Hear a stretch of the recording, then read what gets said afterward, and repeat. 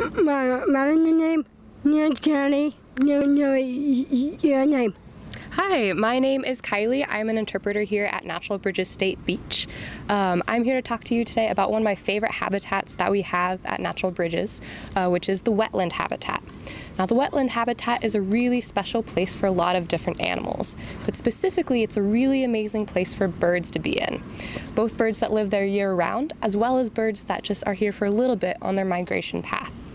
Now, the wetland is really special. It's kind of like their house. How we have our houses where we have our kitchen where we cook food in, we have our bed where we sleep in and get rest at, we have nurseries for our kids if we have that to keep them safe and things.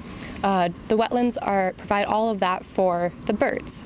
Now there's two specific birds that I want to talk to you about that I absolutely love, the gray egret and the snowy egret.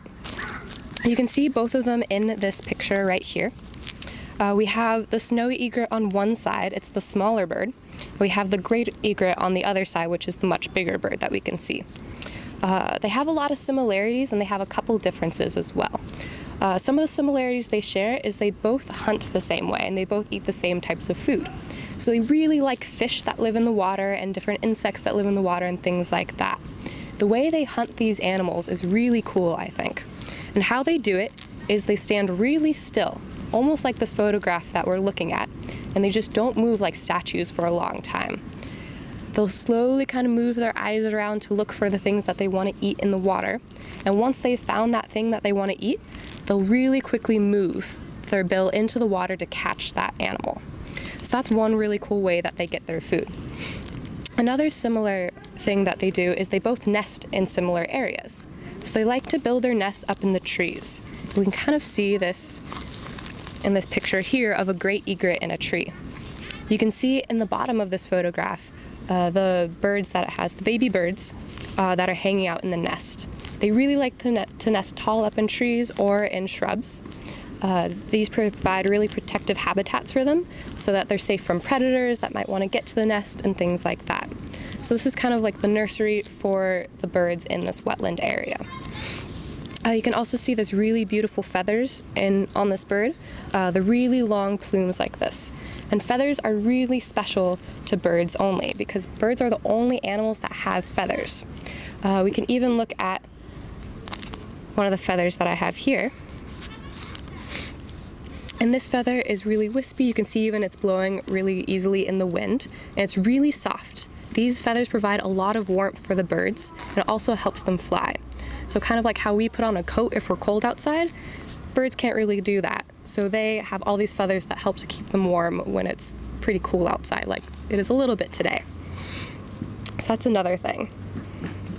So the wetland habitat is really special for these birds in all those ways. It's like the kitchen for them where they can eat their food. It's a place for them to rest, like how we rest in our beds at home. And it's a place for them where they can raise their young. So it's a really great habitat to see these birds in. We can go back to the differences of them. And in this photograph you can see those are all the different similarities. Now there's a couple differences between these birds. You can see in this photograph that they're both white, but they have a couple other differences as well. The snowy egret is a lot smaller like we talked about, and the gray egret is a bit bigger. You can see the gray egret, its bill, the bigger bird, has a yellow bill that's pretty sharp. And the smaller bird, the snowy egret, has a black bill. That's one way that you can tell these birds apart if you're out in a wetland looking at them. Another way you can tell these birds apart is by looking at their feet. Now the snowy egret has bright yellow feet, whereas the gray egret has black feet. One way that I learned to help me remember that someone taught me, is the snowy egret has yellow feet because it stepped in yellow snow, which is a little bit funny, but it's helped me to remember how to tell these birds apart.